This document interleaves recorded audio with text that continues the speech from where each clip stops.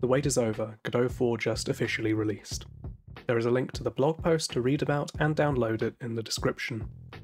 This has been a tremendous accomplishment, showing a sheer scale and pace that's hard to achieve without open source and such a passionate community. We get Vulkan and OpenGL renderers, a dedicated physics engine, better graphics and VFX, leveled up multiplayer and XR workflows, an upgraded and powerful GDScript 2, and grand improvements on the 3D side. Godot 4 fixes many of the qualms with Godot 3's 3D side, and I really recommend giving the extra dimension with all of Godot 4's features a try. I've been using Godot 4 since it entered alpha in January 2022, and have been using the engine full-time since then. I saw the alpha, beta, release candidate, and now release, updating my course Godot for Beginners version to version. I maintained projects, experimented with new features, got used to syntaxes that changed, and even did risky and not recommended things like participating in 2 game jams.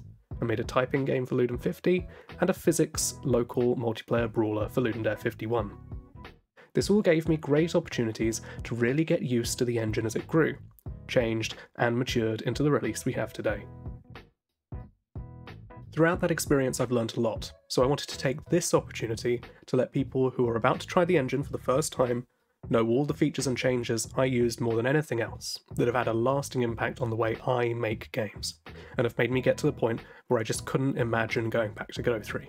Well, I could imagine it, I'd just be sad about it.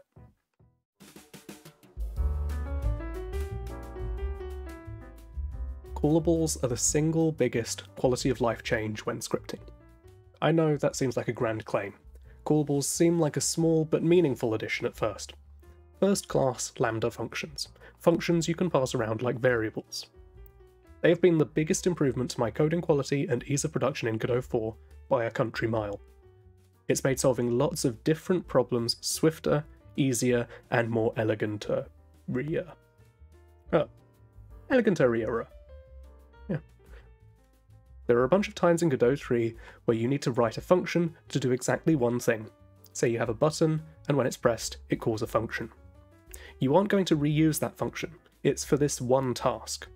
Well, that's just a part of life in Godot 3. You write the function your button calls, you add a ready function, you connect the button pressed signal to that function, and you're done. In Godot 4 we can do better. It's all one step. Connect our button press to the code we would put in our function. No boilerplate, no string references to signals or functions, we just make the button press run the code. And it's all thanks to anonymous Lambda functions. This is a powerful improvement, but deceptively slight. Lots and lots of disparate tasks get shorter solutions with less unnecessary lines of code, and you can think about lots of problems in completely new ways. You can pass functions as parameters. Say you want to run a function in the middle of another function in a different place. Just pass your first function in as a parameter and let the other function call it when it needs to. Say you have a tutorial with a bunch of functions that animate steps.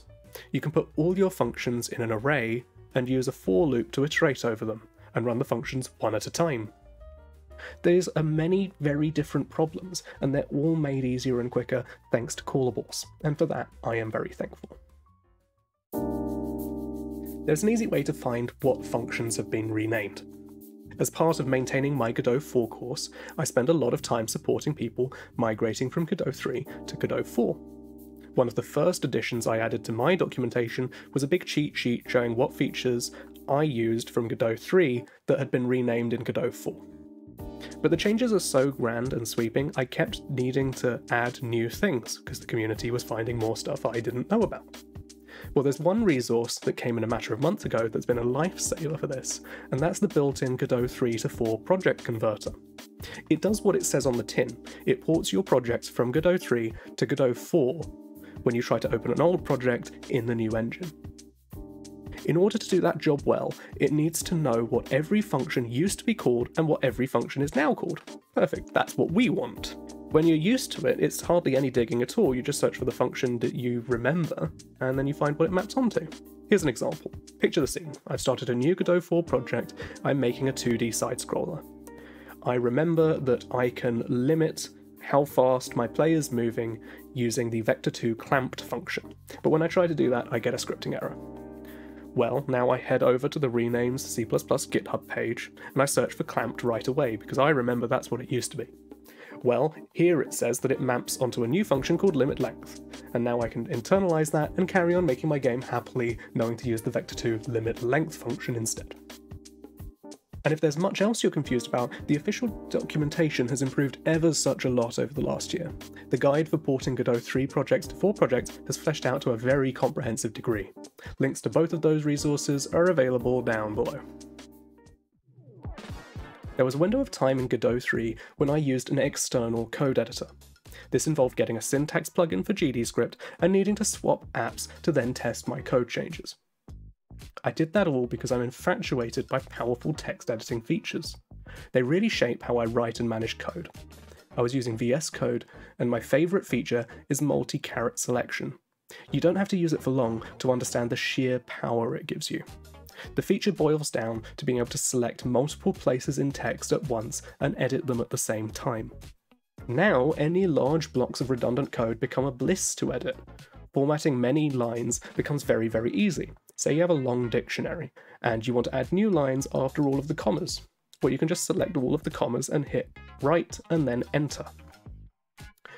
Well, as of Godot 4, multi-caret selection and editing are supported out of the box, so I can do all of my favourite things right in Godot. I was skeptical. I spent a long time learning how to write shaders in GDSL and didn't want to learn graphs.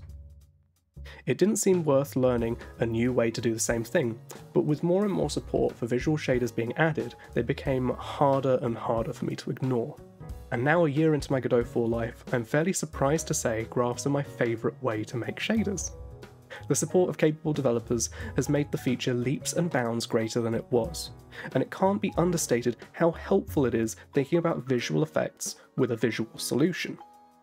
They're certainly not without flaw, and there are still some problems my brain defaults to understanding with code rather than nodes. Accessing a texture's filter and repeat options springs to mind.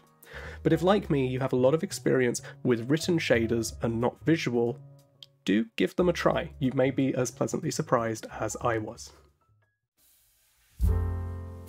Easily my biggest hurdle using Godot 4 was getting up and running using compute shaders.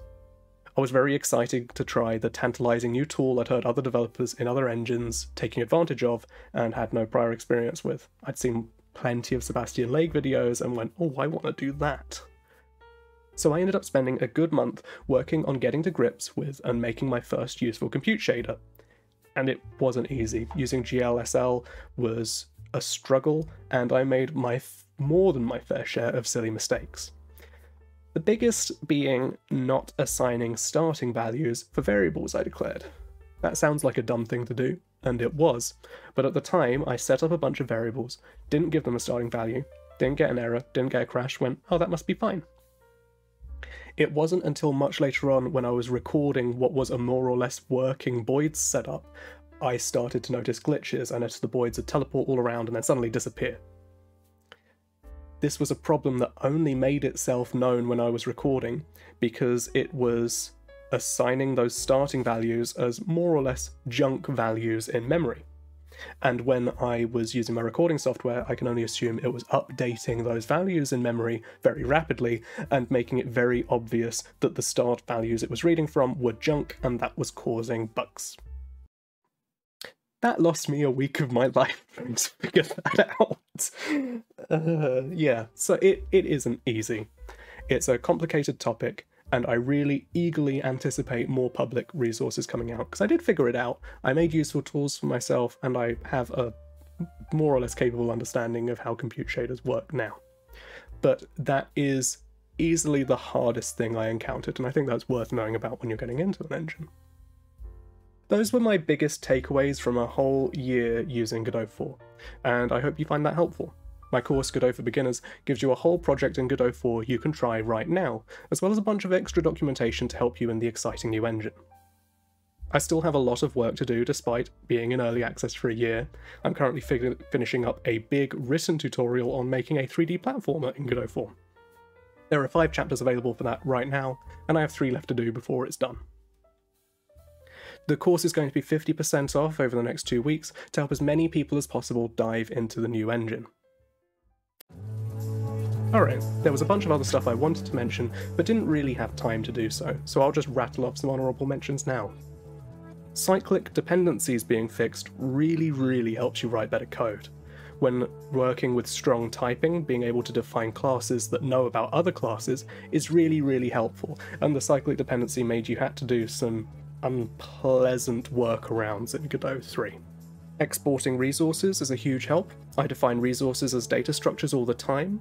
You can define them with class names and export them. This makes it way easier to set up a custom resource in the inspector. It's really great. And the improvements to noise are absolutely massive. You're no longer just limited to open simplex noise when you're creating your visual effects or whatever else you're using noise for. You can use any of the features built in to try and make your noise look closer to Wall-E noise or something else, and it means you can do more of your work before you get started with your shader, and you have to do less actual shader work to make your noise look the way you want.